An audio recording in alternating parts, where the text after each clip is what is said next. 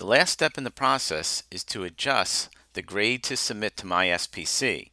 This means that if a student is close to an A and they have a B, you can give them that A by simply adjusting the grade. So the first thing you want to do is make sure you're seeing all of the students on a single page. So the best thing to do is change the value from 20, which is default, to 100 per page, so you see all the students.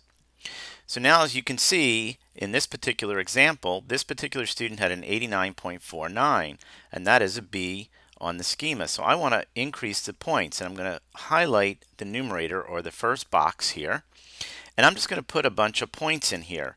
I'm not going to sit here and play games by figuring out one or two more points. I'm going to put a whole bunch in here so that I know the student will get to that A.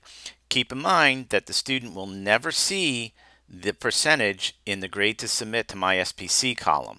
They will only see the grade that goes into MySPC. I'm going to go ahead and click Save and click Yes on the confirmation box. And now I can see that it has gone up to an A. In this particular case, I see another student who has 69.82, and again, I'm going to bump them up to a C. So I'm just going to do 305, and I'm going to go ahead and click Save. Click Yes on the confirmation box. And I continue that particular process for any other student that I want to increase, or I can decrease the grade if I so desire. So here's another student that is 89.62. Again, I'll bump them up by changing the value in the numerator, or the first box. Click Save, click Yes on the confirmation box, and notice will be saved successfully.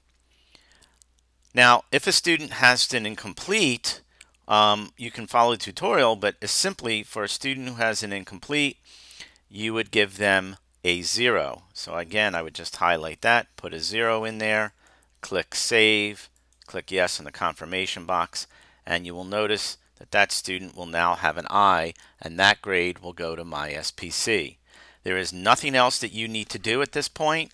There is nothing that you need to do about this column of releasing the current overall grade. There's nothing you need to do. You can just simply click Cancel to come out of here, or simply log off of my courses.